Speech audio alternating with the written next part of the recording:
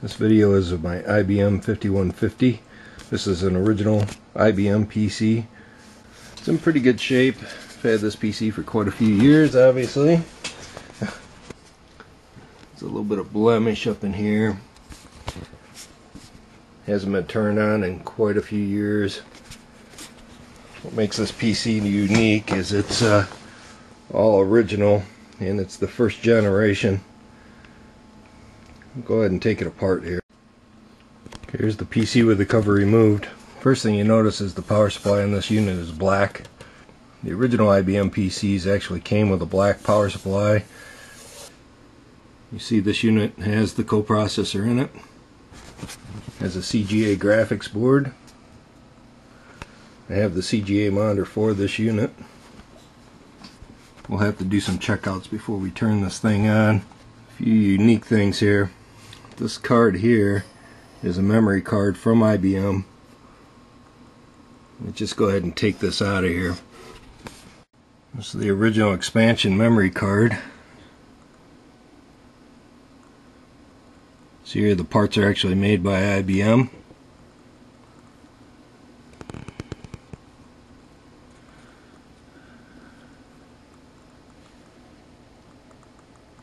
$256K memory,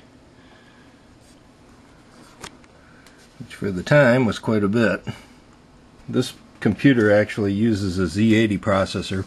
At the time these were created, most of the computers were using CPM.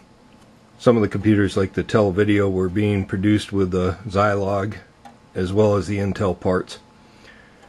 So for the IBM, if you wanted to run CPM, the way to do this is there was actually a card produced.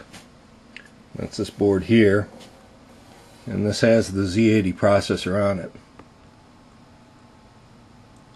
And you can boot this thing up and it'll actually run CPM.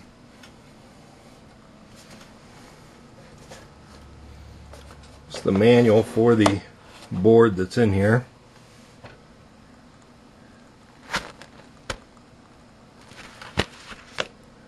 I'll go ahead and take that card out. You can have a look at it. There's the processor. 8250.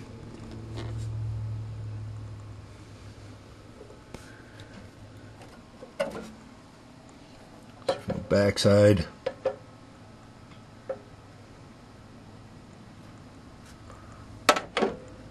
There's nothing really unique in the rest of the computer. Standard floppy drive. Your standard I/O board. This is your printer port from IBM. And then your CGA card.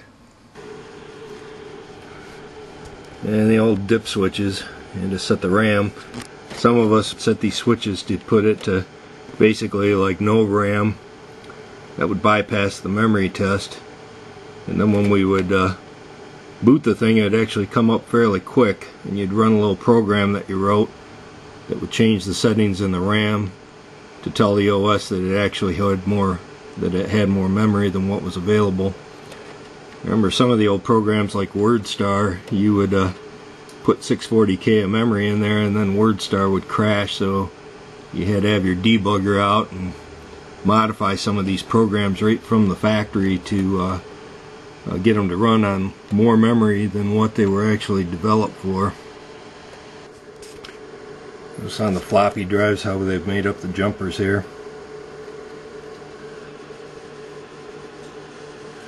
Old swap cable.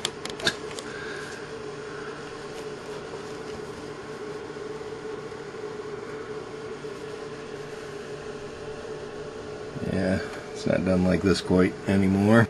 Next thing we need to do is clean out the heads. And this PC hasn't been used in so long. I'm just going to take a little bit of alcohol here. I've gone ahead and cleaned up the floppy drive. So the head should be at least clean now. It should be okay to boot. Like the power switch on this thing. Remember what was on here, how that came off. You see a little bit of probably a little bit of rust or something going on underneath the paint here. It's starting to bubble. It's actually held up pretty good over the years.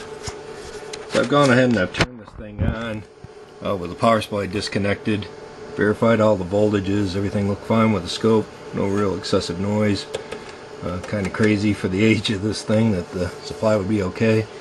But I think we're okay to go ahead and power this up, so I'm going to go get the monitor for it and we'll see if the monitor will turn on.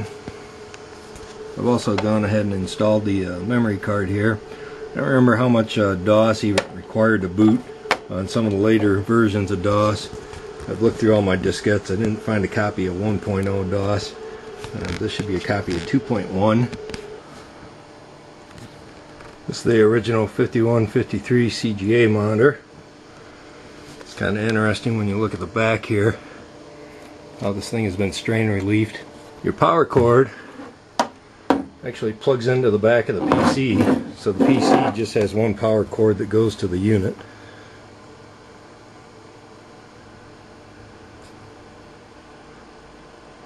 Late serial number.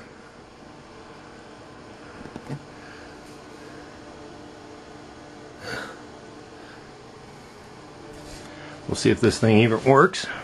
Looking at the monitor from the front, not real pretty to look at. This one's got a lot of dirt on it. Not going to take the time to really clean it up here. You can see the dirt in the corners. Yeah, it's had a hard life. We've got the monitor plugged in. So I was talking about, so the monitor just plugs in the second adapter in the back of the unit. Now we start the hunt for a boot floppy.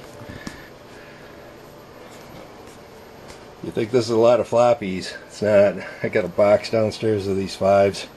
I've looked through all my diskettes. I didn't find a copy of 1.0 DOS. This should be a copy of 2.1. It should be okay to run on this. We'll go ahead and give it a try here.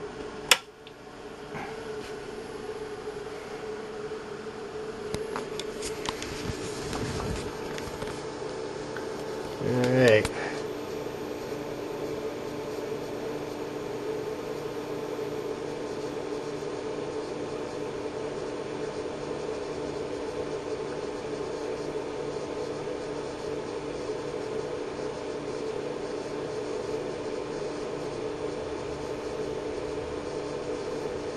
If it ends up booting, we'll see how many errors come up. Alright, 201. Is that going to be it? Hey, what do you know? Well, it looks like it boots anyway. Alright, 201. That's the next step. I have to check that out, see what's going on. Okay, it looks like 201 error code is just a memory fault. It's probably because I don't have the other card plugged in yet. See if it'll go ahead and read the disk.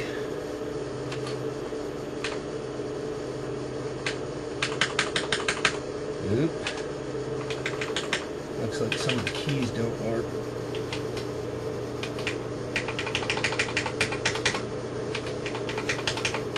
Yeah, we gotta degunk this keyboard. So I'm afraid that's the next step.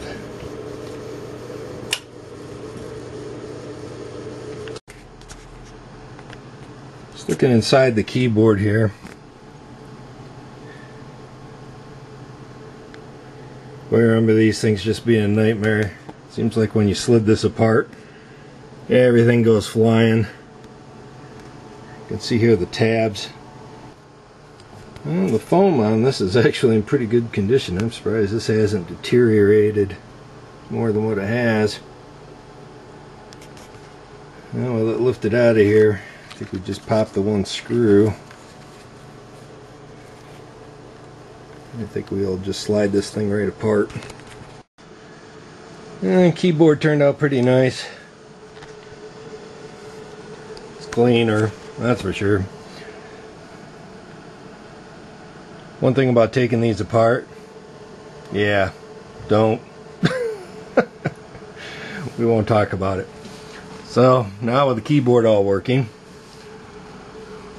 go back to the CPM manual here. It's interesting if you look through this. We're talking about the reasons to run CPM, and they're talking about having true CPM installed on the PC.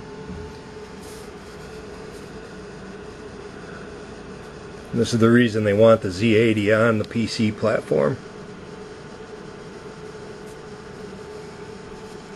So I'm going to spend a little bit of time here, read through this manual, get reacquainted with the card, and then we'll see if we can make it do something. Original microwave diskettes for the 8087. So I've gone ahead and cleaned the second floppy drive's heads and the mech. I've also gone ahead and installed our Z80 CPU. I suspect the way this worked, the way I remember this board working is you had to map this into some of the memory area of the PC. So the memory on this is actually shared between the PC and this card. So I suspect now that's going to get rid of our memory error. And it should be okay to boot, and now we should be able to at least get the second floppy drive running. So I'll go ahead and flip her back on here, try that out. Here's an original IBM floppy disk. Go ahead and try that on the second diskette drive now.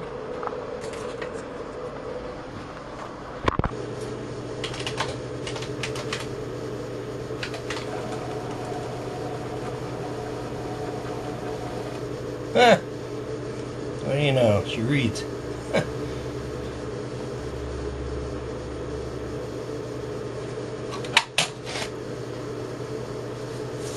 So it gives us the two floppies.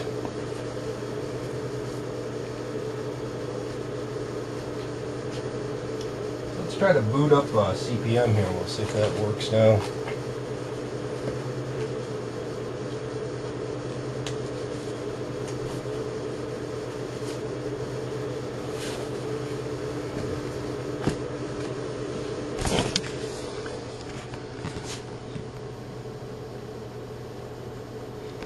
My backup diskette. See if this is still good.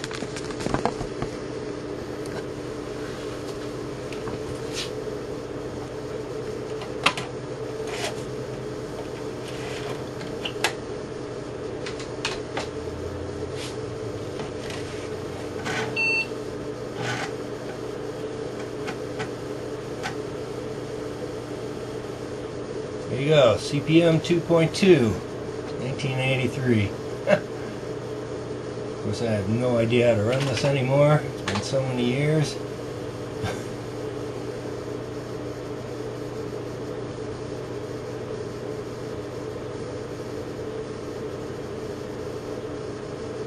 Yeah, I think I'm gonna have to break out the manual before I do much with this. It's been way too long. But it does seem to run. So that's good. Looks like the Z80's okay.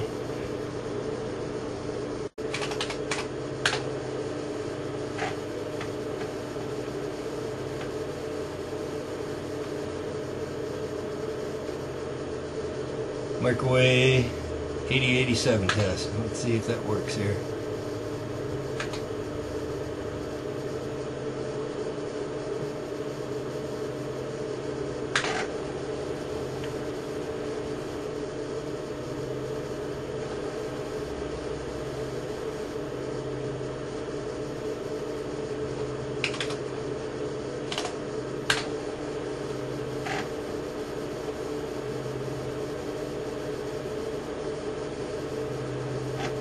This is Microwave's performance index. Yep, it is.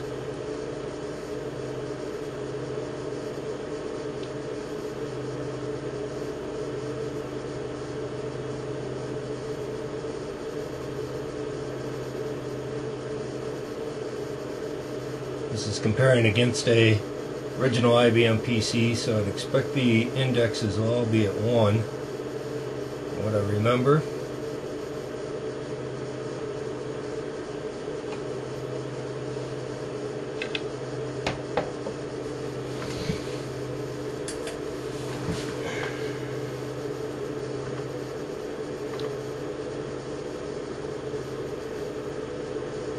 Looks like overall the PC's fine.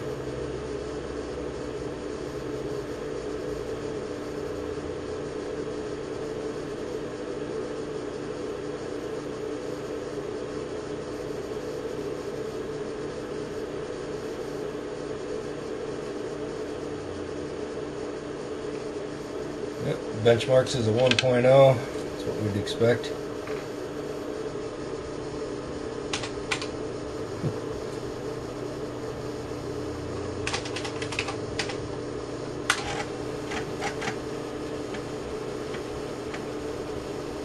Wow.